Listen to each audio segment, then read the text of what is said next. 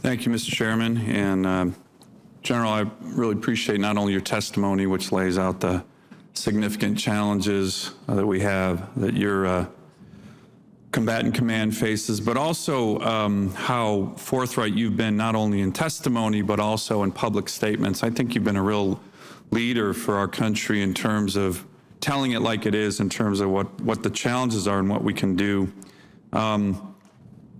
I want to dive deeper into what the chairman mentioned at the outset of his remarks. One of the aspects of Russia's activities is the militarization of the Arctic. And I have a map here. I'm going to pass it out to my colleagues. But it's a pretty informative map of how the Russians are militarizing the Arctic.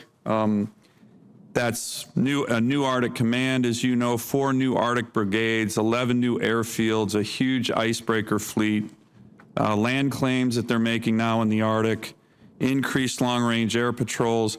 And General, you and I have talked about their recent Arctic exercise, which I think caught a number of people by surprise. 38,000 troops, close to 3,400 military vehicles, 41 ships, 15 submarines, 110 aircraft.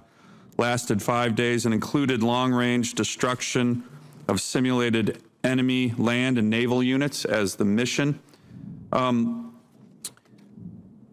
You talk about the COCOM seams in your testimony, and the Arctic, in my view, is the classic place for the COCOM seams, the EUCOM, PACOM, NORTHCOM.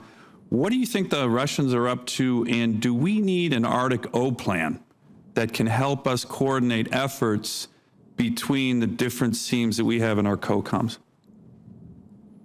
Senator, thank you for the opportunity to comment on an important issue, and I share many of the concerns, all of the concerns that you identified. One would hope that we could see what is happening in the high north as an opportunity. Economically, that shorter route, even if it's only for several months a year, saves lots of money and would make for a great push to all of our economies. It's going to be an important route, and there's a lot of resources there. Is that what you think the Russians are doing? What are they doing? So, Senator, I think they are, to your concern, making sure that they have the military infrastructure to be able to influence the high north. Of course, their words are that this is all in a peaceful manner. And again, as pretty big military exercise to be in a peaceful manner.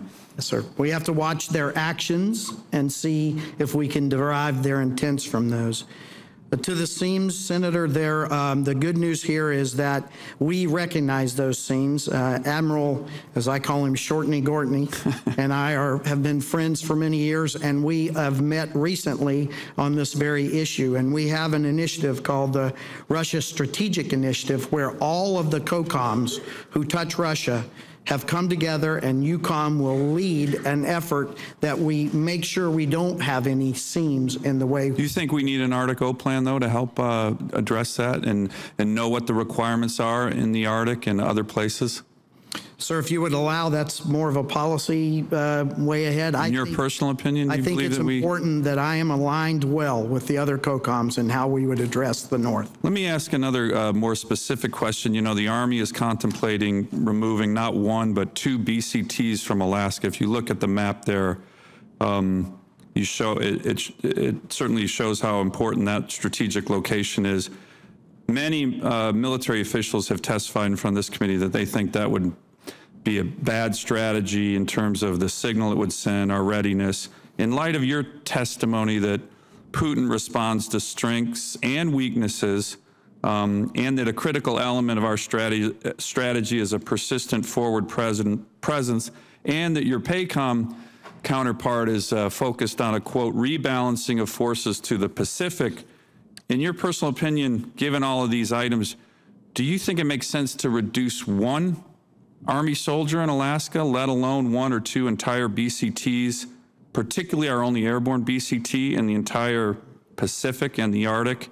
And what do you think Mr. Putin would think about us removing 1 or 2 BCTs from the Arctic at this time when he's certainly trying to muscle his way into there?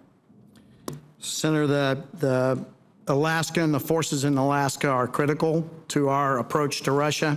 You rightly recognize that this is a strategic area and an important area, and Putin will be watching. I don't mean to be flip, but it's an important area for General Breedlove because his young daughter and serves in this service as well and will soon land in Alaska to serve for the next 3 years. Oh, we'll be glad to host her. So, Senator, this is important, and the signature that we have there to be able to respond is important. I know that the Army is facing some physics problems as it relates to funding, and I'm not tracking their thought process there, but I do believe it is important that we keep the right capabilities to address aggression in the North. Should we remove one single soldier from Alaska right now?